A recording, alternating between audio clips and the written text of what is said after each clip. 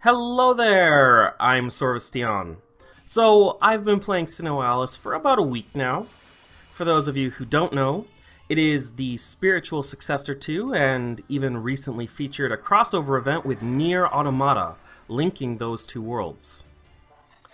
I am also really happy to say that we again get to see the same quality we saw in Nier Automata. So without further ado, these are my first impressions of SINoALICE. Okay, so let me get some introductory stuff out of the way first. SINoALICE is a new mobile game developed by Pokelabo and published by Square Enix. The reason the game has similarities with Nier Automata is because it is directed by the same person, Yoko Taro, and supposedly exists somehow within the Taro universe. SINoALICE is set in an eerie, otherworldly library, and its story follows the quest of several fairy tale heroines on their journeys, guided by a pair of deranged dolls, to resurrect their dead authors.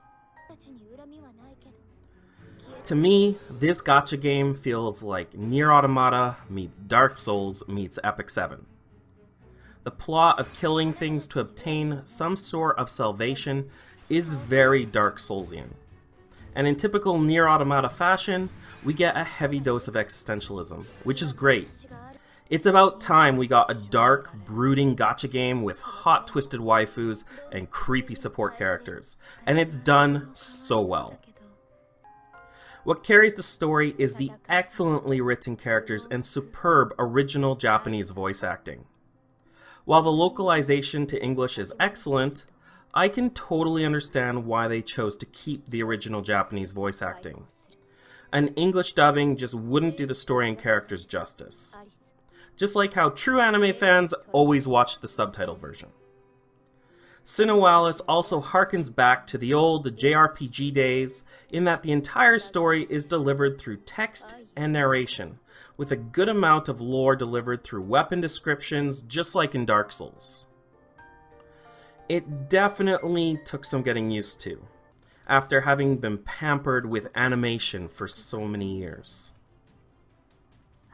So I talk about quality, and oh boy is the artwork and music amazing. The artwork has a modern, gothic, doll-like flavor that again takes a little getting used to, but is awesome nonetheless.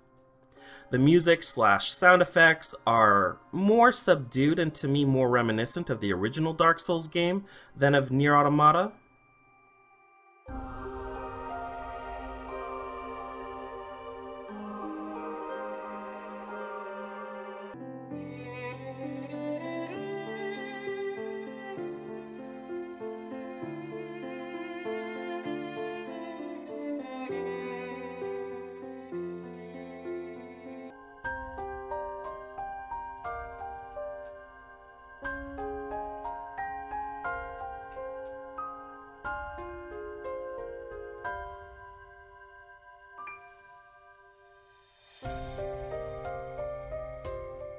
However, I have to compliment the choice of music and artistic styles as they really harmonize well to the darker themes and setting of SINoALICE. While there are a very limited number of unique story characters for a gacha game, each character has several job variants, all with their own unique look. It's basically like playing dress up with your waifus, except all these waifus have some pretty broken and twisted personalities. For now, combat and gear loadouts seem relatively easy and straightforward, but that's probably just because I haven't reached endgame content yet. Combat revolves mostly around elemental weapon skills and pets you can summon called nightmares. Each weapon has a different skill. Some will heal you, while others will buff you or debuff the enemy. Some weapons target a single enemy, while others have a chance to deal damage to multiple enemies. And some weapons only affect allies. Minus the restriction that physical classes can only use physical weapons, and likewise magic classes can only use magical weapons, there is a lot of customization available with the ability to create different gear sets for different situations. So far, I've just been using what the game has recommended. Now, while you do have to pull for weapons, I'm so glad that the stats on them aren't random like in Epic 7, for instance.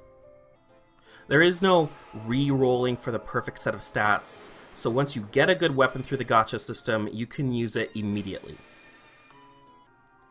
Now, for me, what really sets SINoALICE apart from other gacha games is its co-op system. As long as you have a story or event verse unlocked, you can run that verse with friends or guild members anytime. It essentially allows farming to be done in groups. It's the first time I've ever really seen a gacha game provide real-time dungeon-esque content. And the co-op system isn't the only way it does this. SINoALICE also has the daily real-time guild versus guild Coliseum battle system. It happens at a set time once a day and involves most or all of the guild in a cyclical multi-stage battle, alternating between direct combat with the opposing guild and assaulting the enemy guild ship if you won, or reviving and recharging if you lost. I won't go into any more detail about it here, as it's kind of difficult to imagine until you see it. However, I found it to be a lot of fun and well balanced.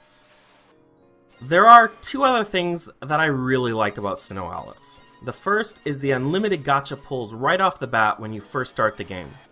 You can resummon until you get what you like. It is very RNG dependent, so it may take 1 or more hours to get something really worth keeping, but it's also way more convenient than having to re-download the game after every X number of tries. The other thing is the developer has built mini surveys right into the game to get player feedback.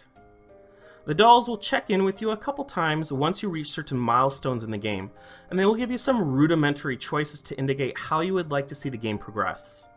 Though it is very basic, I don't remember seeing anything like this built into a gacha game before, and indicates to me at least that the developers are interested in listening to their gaming community. So overall, I found SINoALICE to be a competent quality addition to the gacha game market, and I am having a lot of fun playing it. I'm interested to hear your thoughts about SINoALICE down in the comment section. This has been Sorvesteon, thanks for watching, and don't forget to like and subscribe for more videos. 目的のために戦うだけ。クソ人形は後からぶっ壊す。兄様、兄様。